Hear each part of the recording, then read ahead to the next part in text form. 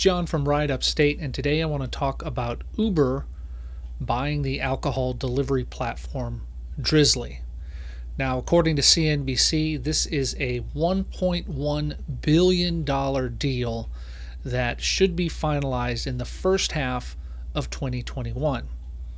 This is a big deal, and apparently the marketplace for Drizly is going to be incorporated into the Uber platform, and the Drizly app is still going to be out there.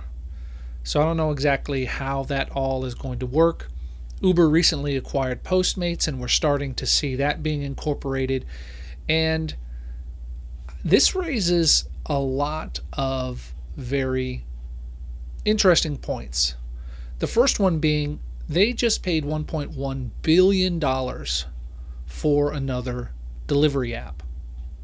When are the drivers going to get part of all this money that Uber is spending to acquire other platforms? They continue to lower rates. They continue to play around with their rate cards, and they've pretty much eliminated surge, at least in my area anyway. It's making it very difficult for people to stick with the platform.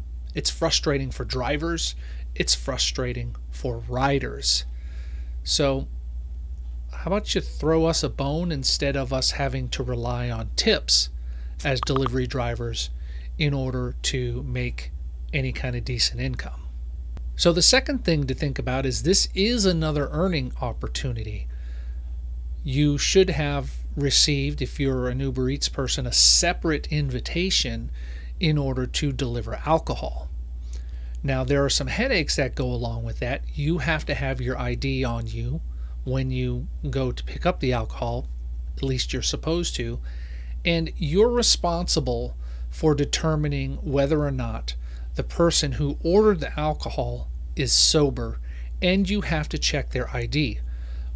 If they're not sober or no one can produce ID proving that they're 21 or older, you have to take the alcohol back to the store.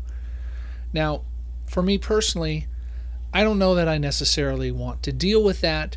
That could be a really big hassle, especially if you're dealing with someone who's inebriated, and they might get a little bit upset if you refuse them their alcohol. So, I don't know. If you've been out there before and you've done an alcohol delivery, I'd like to hear how it went. How have you dealt with people who weren't sober? And how's that process work? Let me know in the comments below. I'd really appreciate it.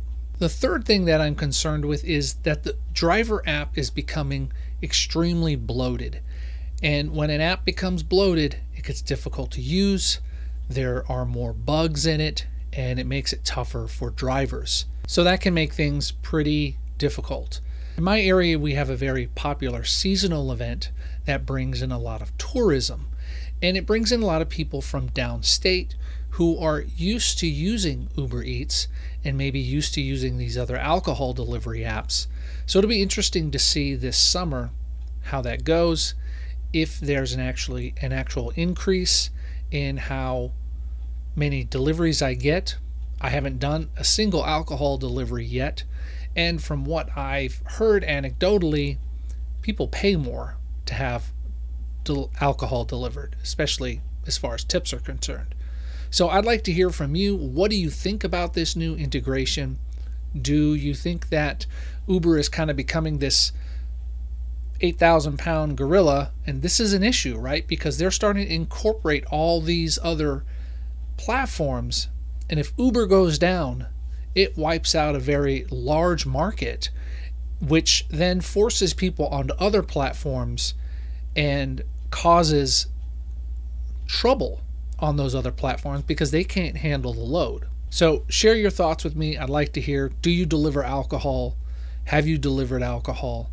And what is your experience with the app now that it's becoming more and more bloated?